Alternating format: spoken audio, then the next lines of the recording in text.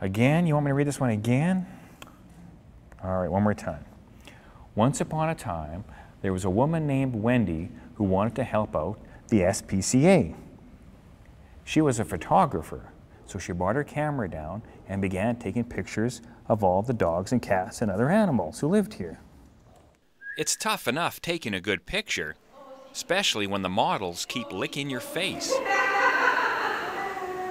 Wendy Nesbitt began to volunteer at the Victoria SPCA after she adopted a dog. When I was driving her home from her foster home after adopting her, the look that she gave me and you know, I was wondering what was going on because she just stared at me the whole ride home, and I had to reassure her. Wendy wanted all the animals at the SPCA to have that reassurance. So she became a volunteer, helping out with education programs, walking the dogs, fundraising. I love their beings, their personalities. They, you know, whether they're happy or quiet, I just love being around them. Here we go.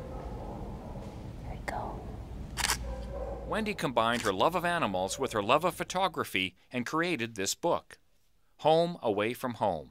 I just want to give people a little look into what goes on behind the scenes. Like, for example, the dogs here today, a lot of people won't get to see them in this setting and socializing and learning how to play and learning how to be around people. And I just think that's really important, that people get to see what goes on, because there's a lot of care that goes on here at the shelter for the dogs and cats and bunnies and rats and everyone, all of them. I remember when the book first came out and she rushed down here and she showed us the first copy, and we're all going through it. We're all like begging to be the ones going through it first, and we're going through it and we're all crying. Like, everybody's crying because we know these stories and we know how much those animals touched us and how much we touched those animals' lives. And Dashy's the only one who's still here. SPCA manager Penny Stone is pleased that Wendy's book isn't just a bunch of pretty pet pics. Because that's easy to do. Like, you can take great pictures and you can put all these pictures together. But this is about feeding time. This is about everything we have to do. This is about the injuries, the surgeries, and the things that people don't understand that we do. And it really is a snapshot of the shelter. And then look at this, you know?